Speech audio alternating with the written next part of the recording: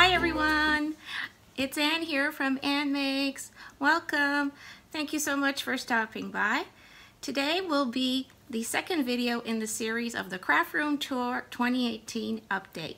Today we're going to look at my Cricut corner. That's right. Let me show you how I store and organize all my supplies and tools that I own that are from Cricut.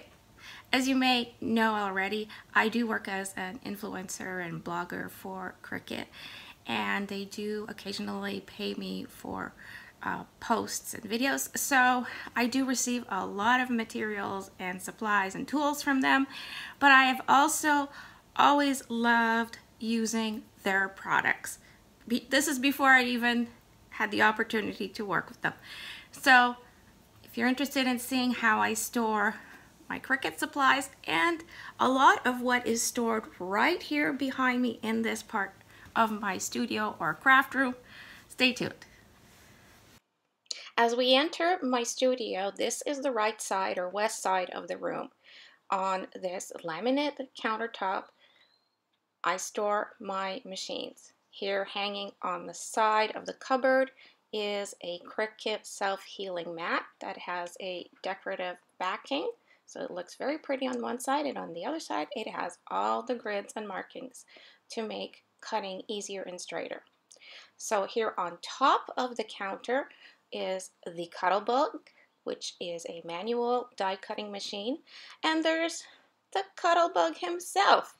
I've had him for over a decade. And here are some rotary tools, an applicator tool, and a scraper that are hanging on pegboard hooks on the pegboard. I love having pegboard in my studio. It is such a space saver. It is a great way to hang, store, and organize a lot of supplies.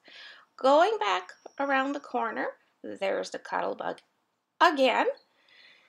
And the Cuttlebug will cut any steel die as long as it's not wider than 6 inches.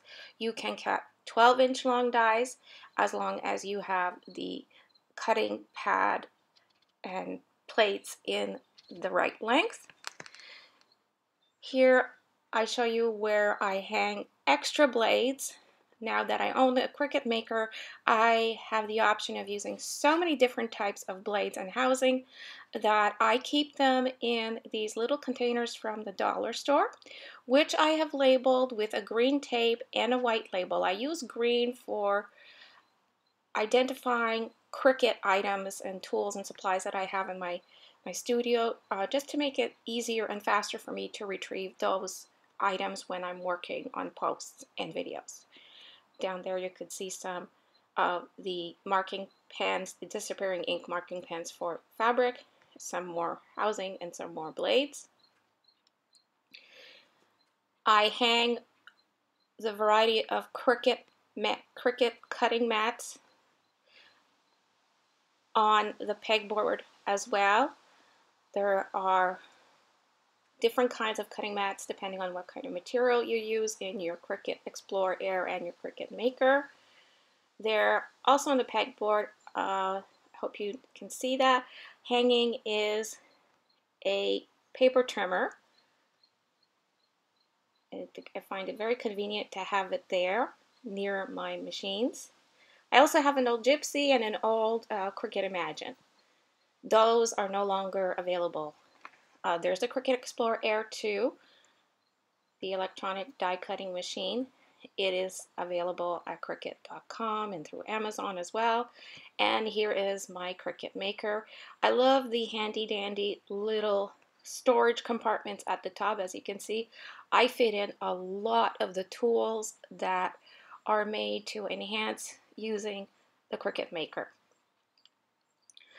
The Cricut Maker can cut fabric, can cut leather, very thin wood, chipboard, cardboard, thin metals.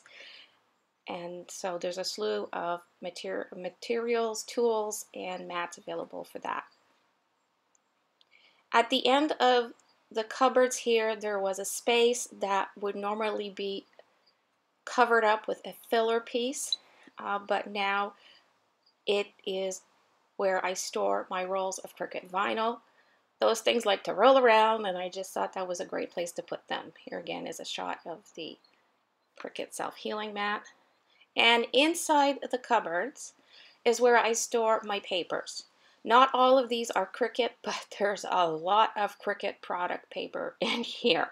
I store them in cropper hoppers on their side inside these cupboards that are specifically made to hold my papers.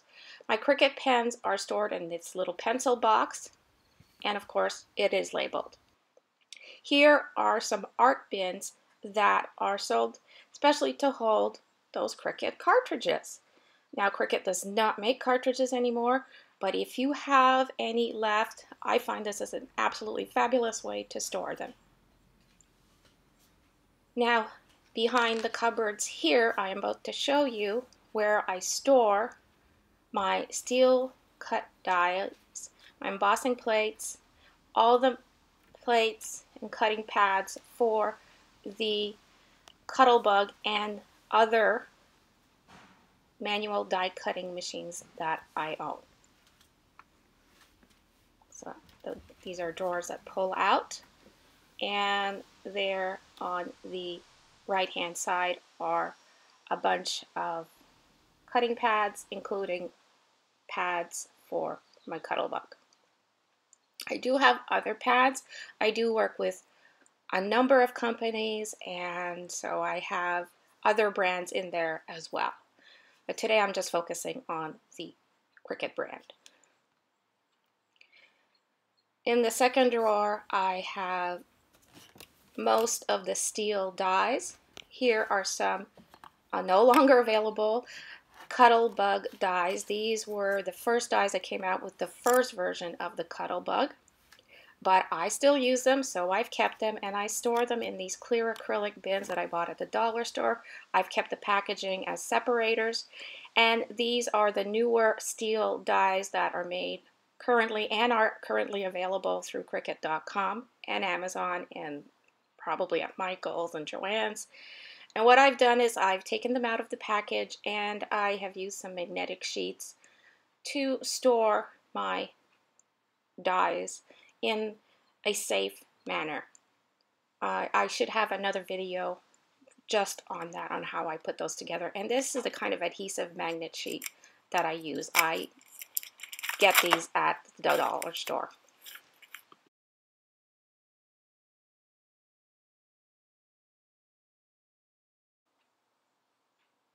And the last and lower drawer in this cupboard is where I store embossing folders. Many of them are Cuttlebug, and I just reuse the packaging and create little folder holders for them. As for the Cricut Bright Pad, I have sewn a special pouch for that, which is in another video, and I store that under my desk on the front side in this little space right here. I can show you it's tucked in nice and safe in there, and there it is. Now going back around this corner, I've already shown you where I store my old Cricut cartridges in these art bins. There's a cabinet, or a cupboard door I should say, and behind that door there is a sticky back hook that is holding a ruler that I use with the rotary cutting tools, and the self-healing mat, all from Cricut. And as for the Easy Press, I store that in a drawer in that same corner.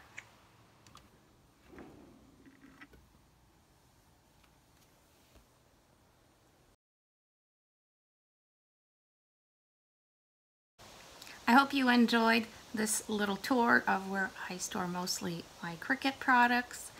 And for more information and details, please visit my blog at annmakes.blogspot.com. There I will provide lots of product affiliate links, so if just to be open about this. If you do click on those links and make a purchase, I do get a very small commission, so thank you for that. Full transparency here. This video is being made because I do have a paid blog post for Cricut on my blog going on at the same time. And I want you to know again that Cricut gave me all these products, but I sincerely do enjoy working with them.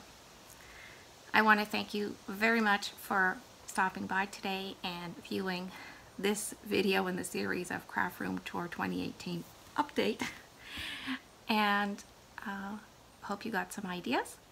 Please come back to see more videos about how I store everything else in this room.